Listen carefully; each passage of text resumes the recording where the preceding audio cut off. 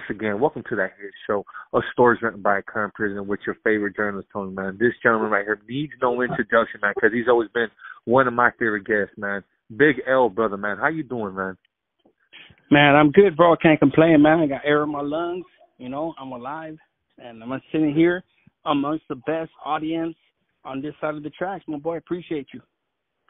Oh, man, you already know, man. The pleasure is all mine, man. Real quick, man, before we even dive into this juicy story, man. Man, the homie L, man, has been having some technical difficulties with his channel, man. Unfortunately, it got hacked. He lost it. He literally lost his entire channel. Literally a year's worth of work, man, went down the drain. So if you would kindly, man, subscribe to his new channel, L, man. How can we reach your new channel, bro? Well, it's still the same name, A Prisoner's Awakening, all lower caps. After you do the prisoners, is when you type in prisoners, do the little hyphen before the S. But yeah, Prisoners Awakening, bro.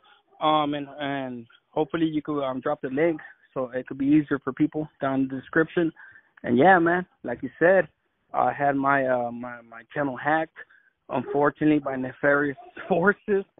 And we're trying to get back up there to keep spreading this positive message, the righteous message for the youngsters, and stories of caution. Hey, most definitely, man. That's exactly what we're here for, man. To spread awareness, man. To let everybody know, man, that this lifestyle is not worth it, man. You yourself, man, you've dedicated a lot of years to this lifestyle, man, and that's why I like hearing stories coming directly from you, man, because you've actually been there, man. You've actually lived there. You've actually been on these level 4 180s, man. So that's why I really enjoy your presence, man. Ladies and gentlemen, we are not here to boast about this or promote this type of lifestyle, man. We are completely against this lifestyle. I just had to say it, man. I know you guys get tired of me hearing it. I sound like a damn machine, but I just had to make it crystal clear, man. We're not about that. Yes, sir, man. Well said. Couldn't have said any better myself. But yeah, man, just to reiterate, like you said, man, we're not here to glorify it. We're not here. We're here for the opposite, because for anybody out there that's even thinking about going on that lifestyle of gangs and going to prison and thinking that that's like a honor, to earn your stripes and things like that. At the end of the road, you're gonna find nothing but misery and life in prison, straight up. Hey, real quick, off the top of your head, man, how many homies, how many youngsters, even on the enemy side, how many people do you know, man, that have stayed forever young? Man, bro, me personally, I know about 4 dudes that stayed forever young. Obviously lost their life. And then I've heard of dozens of cases where youngsters lost their life, and as a result, picture on the shirt, at funeral, things like that. Family's heartbreak, mother's crying, years and years of sadness, of emptiness, it's very unfortunate. It's very disturbing. People don't ever think about how deeply these families are impacted after these unfortunate incidents, man. It's sick, and it's happening all across the state, Northern California and Southern California, all across the country. Excuse me, I didn't mean to say that word. You're good. So yeah, man, that's why I tell you, like, man, that's one of my passions. Like, if I could go back, one of the things that resonates with me is just if I could go back and speak to my young self, I definitely wouldn't go back through the religious aspect, and there's nothing wrong with being religious and being a Christian man or a Muslim man or what have you, Jewish, Buddhist, etc.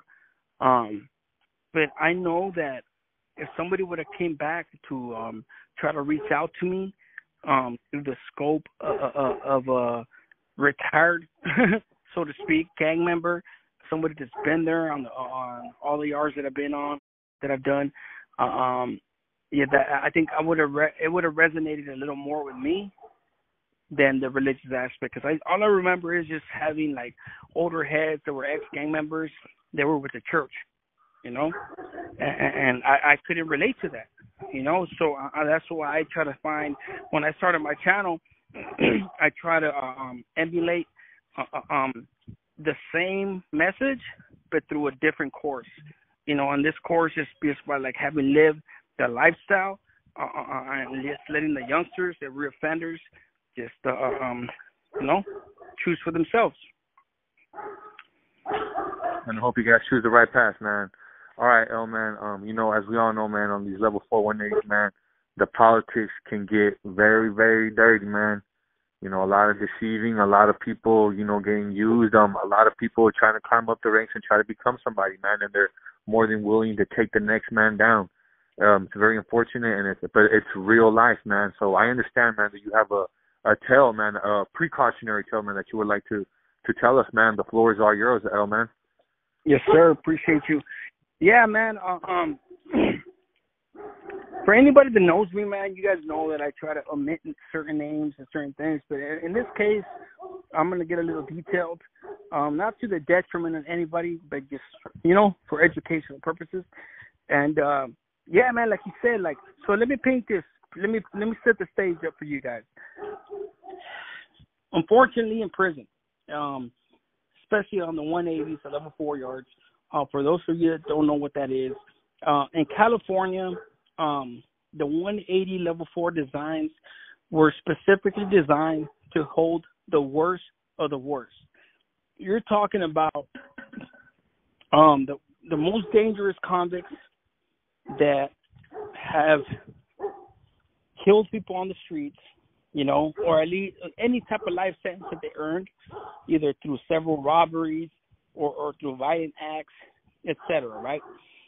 And then you have the SHU program. You have the SHU, which is like jail inside a jail, which is CDC's way of locking down the most dangerous, for a certain amount of time based on their infractions, right? Whether they stabbed somebody, whether they killed somebody, what have you. Whether they assaulted a staff member or killed a staff member. And when I mean staff, I mean like correctional officers or counselors or kitchen staff. So on the 180, that's the worst of the worst, like I said. So in this environment, when you involve the big four, the organizations, the mafias, if you will, these dudes right here, they operate at a level that is very intimidating to those that don't have any type of knowledge or experience with it. And within this level of experience, you have individuals that have been in and out of the SHU for years. They've studied up. They've read some of the best minds in the history of the earth, philosophers, war strategists, etc. And the conniving and the strategies and the tactics that they employ every day, even amongst themselves, it is very dangerous, very disheartening, and very, very, very, very, very intimidating, honestly. So I'll give you an example before I get into the core story. When I was in New Corcoran, bro, there was this dude, his name was Trigger. I'm not going to say where he's from or whatnot, but he was probably the smartest, most articulate, dangerous individual that I've ever had the mispleasure of running across. And what I mean by that is this is the type of individuals that know when to say certain things. Even if they're lying, they know how to spin the lies and somehow turn them into truths, And that's a story for a different time. But this next individual from Compton, 7 he tried to be like this dude Trigger, but he fell short. So For those of you guys that have heard this story, how I went to the other side, I had the pleasure and the honor of dropping it on stories written by our current prisoner. And so in some instances, I'm gonna delve into some of the things that I've already recounted on that story, but this one's pertaining specifically to him. So after I left from the main line, this dude from Compton that had already been. So let me give you a little history on how this dude used to operate.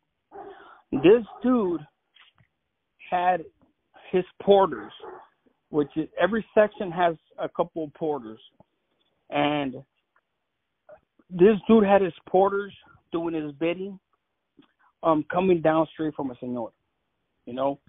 But the thing with this dude is that he was abusing his power. You know, he had the block, and basically the señor that he was answering up to, you know, told him, like, do your thing, you know. I know you got a good judgment, do your thing, unless it's like stupid serious, you know, like, get at me. Other than that, do your thing. This dude got so power hungry that he started making llamadas, started tripping on dudes, and he started lying to the señores. And in this case, he started lying to the señor specifically. And he was, although my celly at the time did shoot himself in the foot, so to speak, he a lot of the things that were said about him were not true. But this is what happens when you mess up.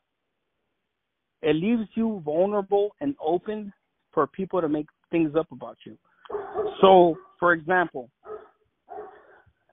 you may do 60%, you may be guilty of doing 60% of the things that they claim against you, but because you're 60% guilty, they have 40% to make things up about you, and they're going to believe it because you messed up already. So you no longer have credibility, right? So this is what this dude did. He did it to several people, not just my celly.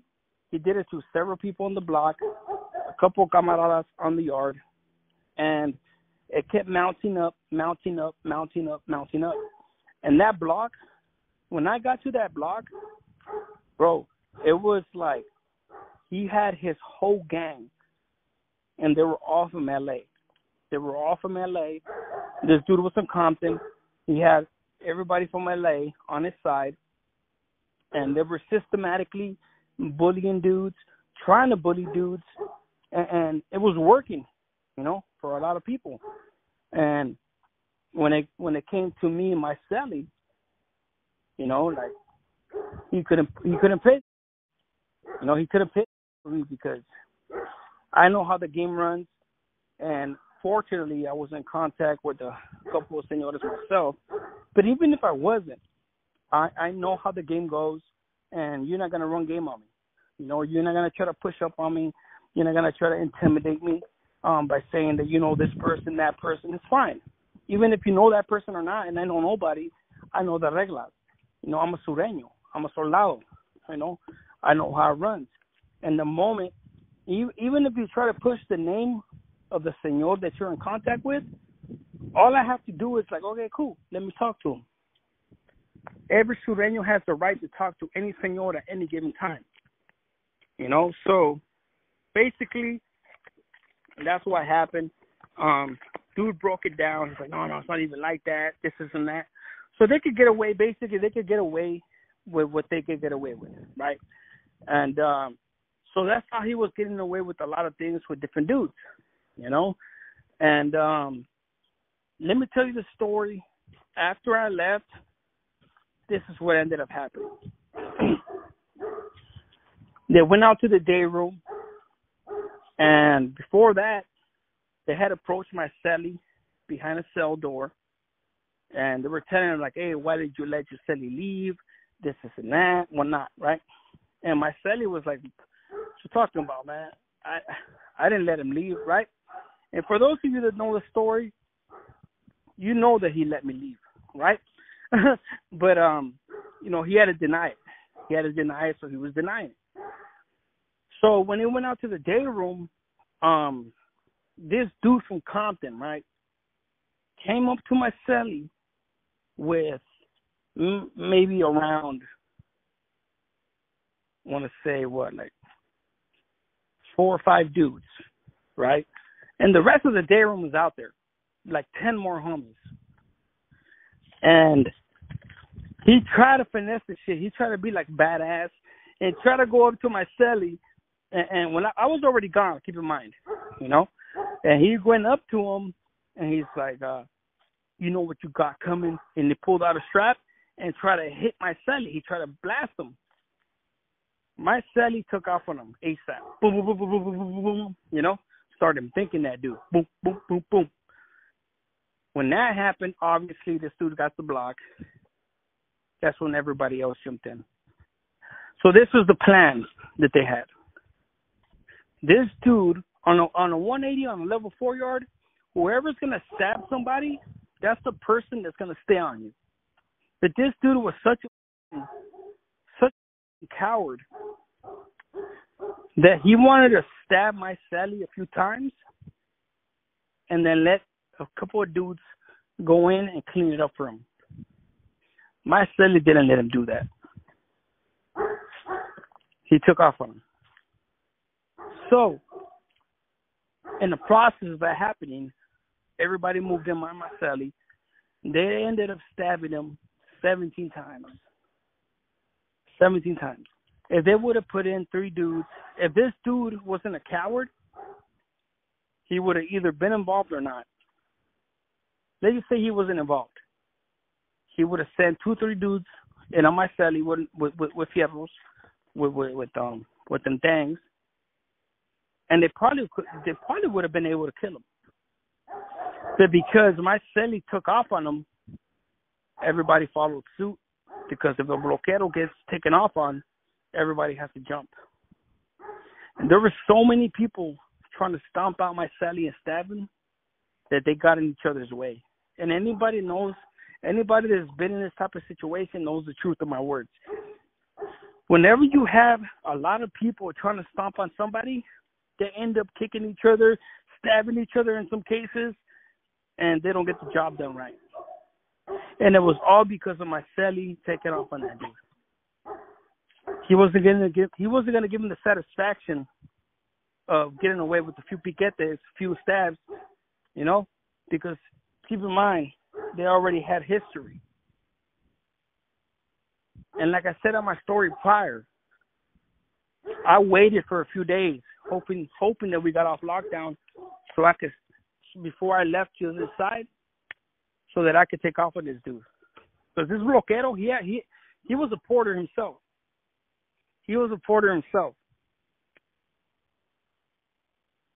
And what I wanted to do was, when I was gonna go out for medical or something, I was gonna take off on the two, beat his ass, and take off that way. After they asked me to take my celly out, that's how I was gonna go out, but I wasn't able to do it. So this fool was trying to sneak attack my celly. My celly he wasn't having it. And when it was all said and done, it was 17 holes in my celly's body. And when I seen him in the back, like I told you guys prior, this dude's head looked like it was, his head, it was almost like the size of a small watermelon, black and blue. But the reason he didn't die was because they weren't able to hit an artery or a specific area because there was too many fools trying to get at him, right? So, after this happened, man, my celly went back there. He ended up finding out through one of the señores cellies. Yes, one of the señores cellies. I'm not going to put him out there. Because they could definitely get it. I'm pretty sure that dude's still active. Older cat. I'm not going to put him out there because that's not what I'm here for. Told him, like, nah, bro. He was still on the gallo, meaning roll call. He was still quote unquote active, considered active, but they were just waiting for him to get out to the yard so that they could try to kill him again. That's how it goes. But this dude told him, like, nah, bro, you're done. It's a wrap. And the reason why he gave him this information was because Marcelli had looked out for him before. Under the nose of the senor, he had looked out for him before. And I don't say this story to disrespect organizations or nothing like that, man. I have nothing but respect for them because they're very dangerous and they're very righteous in many ways. You know, but they know what they're doing.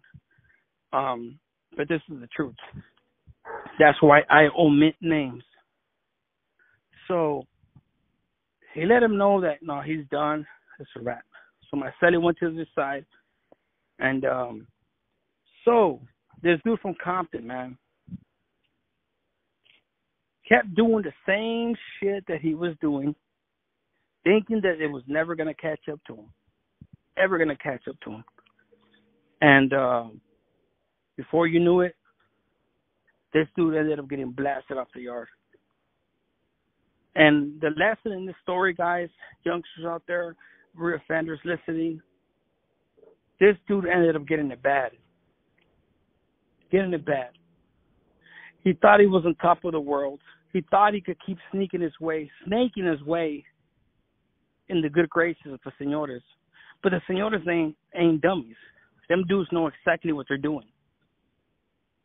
And if you think you could get over on them, eventually it's going to come back to you. You know, so they ended up blasting this dude, man. And for anybody out there listening, man, you don't ever want to put yourself in a situation where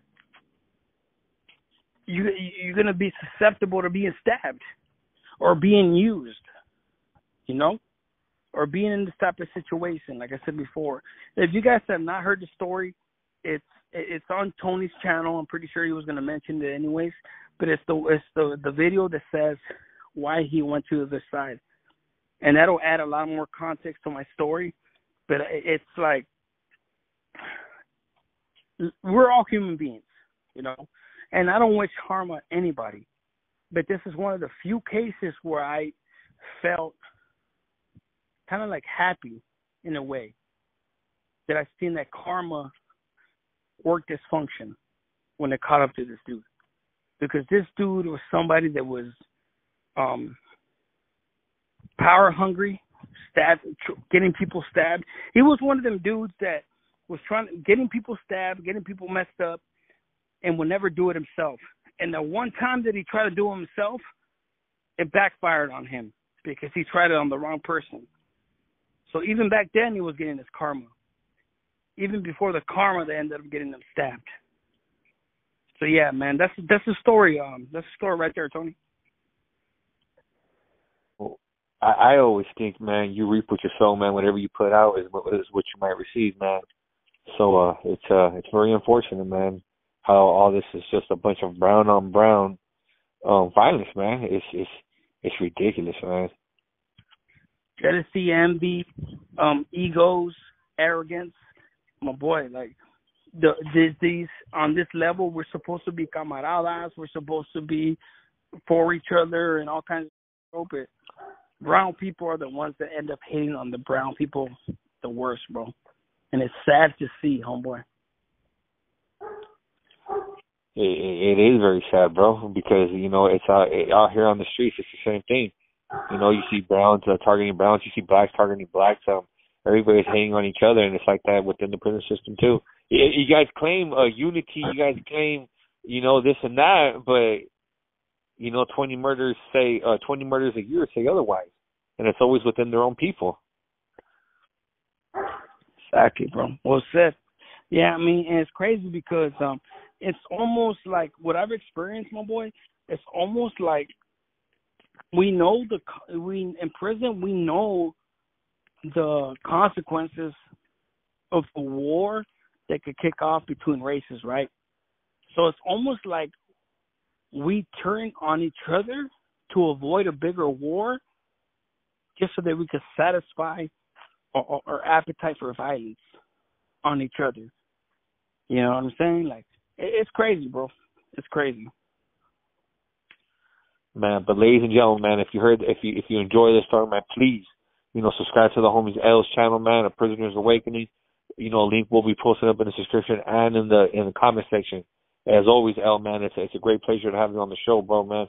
Thank you for blessing us with your presence, big dog, man. Man, thank you for having me. And like you said, bro, like, man, yeah, guys, it's a big injustice. They hack my channel. Certain people hack my channel because, apparently I'm too real. I'm too real. And, so they did what they did. And now I'm just asking you guys for some help, just try to get a couple of subscribers just to keep spreading the message, It's not about the money, it's about the message, the lessons, for the youngsters. And every single new subscriber I get, or even resubscriber, because I love your channel, my boy. I've always been a fan. I'm going to continue to be a fan of it, So anybody that can support me in this time of need, man, I really appreciate you guys. And I appreciate you for having me, my boy. Oh, man, most definitely, man. The pleasure is always mine, man. You guys, man, do me the favor, man. Go show some support, man. Go show some love to the homie L, man, and run those numbers up, man. We are a force within ourselves, believe it or not. Trust me, we have the power to make things happen overnight. Yes, sir. Appreciate you, my boy. I appreciate you, man.